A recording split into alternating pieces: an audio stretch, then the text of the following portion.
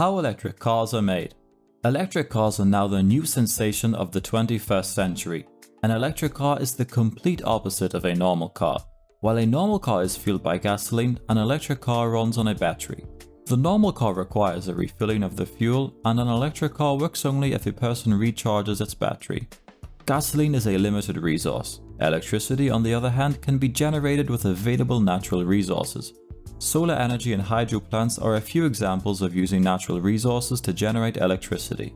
An electric car faces restrictions when it comes to traveling for certain distances. However, it makes more sense as electricity is much more economical than fuel. In today's video, let's go through the details of the process of making an electric car. Before we begin, make sure to subscribe to the channel and hit that bell icon to get a notification of our new videos. The beginning. To give you a general idea, the entire process of making an electric car is a combination of robots and manual labor. Most of the work in the process is performed by robots. The process includes preparing a frame, painting it, integrating it with a motor base, and testing it before sending it to a showroom. Even though this sounds simple, this involves a lot of time and effort. It truly takes sweat to deliver an electric car. Is it worth all the effort? Yes, it is. The interesting process starts from the first stage. In the first stage, the skeleton of the car, technically known as the space, is prepared. This is done at a body shop. At least 5 robotic arms are put to work to fit various parts of the skeleton. This process is referred to as a sub-assembly. The assembly part happens at the second last stage. We will talk about this later in the video. To tell you a bit about the skeleton, it is made up of aluminium. This makes it light and strong. The weight of a car impacts its performance, speed, and fuel consumption. The usage of aluminium therefore plays a very important role in making an electric car efficient. All the different parts are put together in the body shop by a group of robots called ABB robots.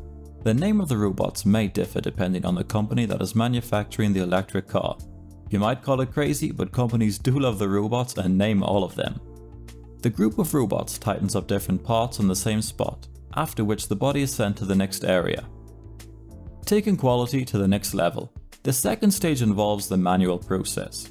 A team of hard-working professionals prepares the skeleton for the painting job.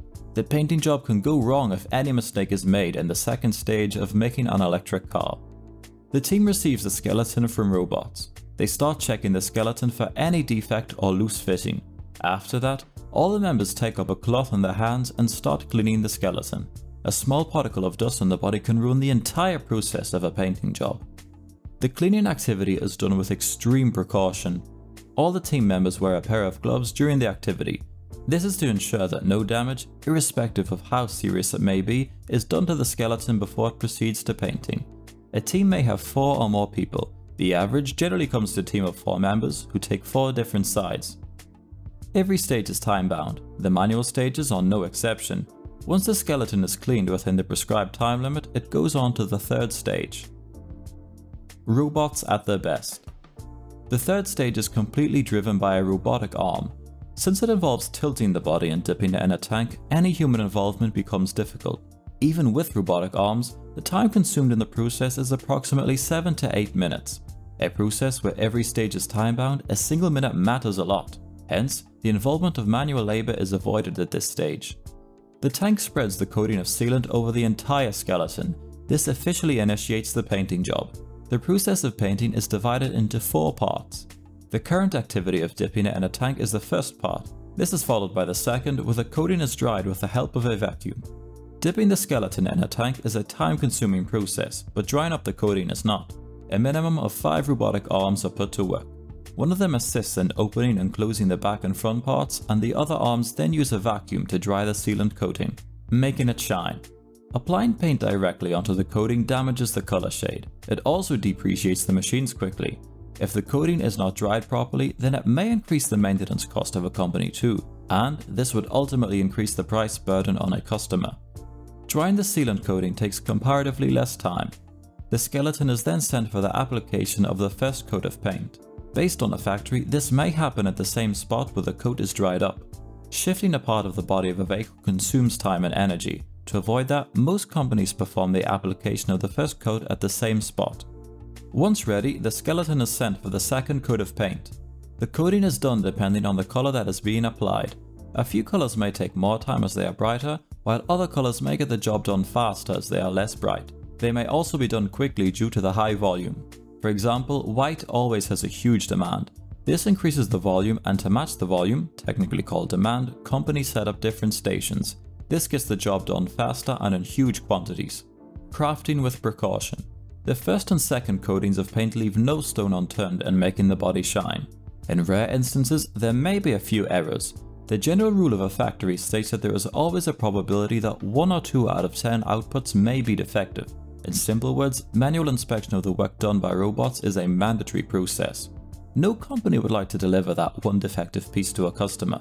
Delivery of a defective unit harms their reputation in the market and affects their reputation in the industry. Moreover, the money and time spent on manufacturing the unit go into the drain.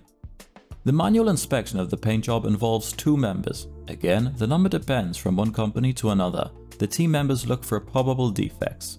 If everything matches the requirements, then it is sent to the next step. In case something wrong catches their eye, a report is filed to the superior, who orders it to return to the previous stage for rework. The reworking of any stage takes as much time as it took earlier, although it may finish faster if the defect is not major. A minor defect is easy to fix and does not require a lot of time or effort. While a skeleton goes through so many stages, the crucial component is prepared for the final integration. The crucial component is none other than the electric motor. An electric motor powers the entire car. Any single defect left unnoticed can lead to a huge loss to the company. It can also make a driver along with other passengers get stuck on a lonely road while going for a long drive. The process to test the electric motor is conducted simultaneously to all the above stages that we just talked about. Simultaneous testing saves a lot of time. During this process, the electric motor runs on full rotations per minute, also known as RPM. All the data of the test is recorded and reviewed by the engineers.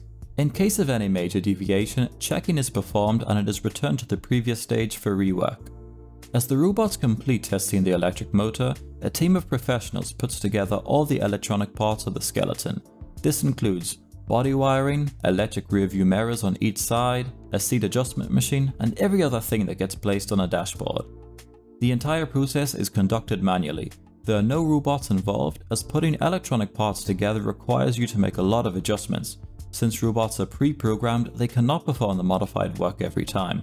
Getting married. In the 8th stage, the battery pack is attached to the powertrain.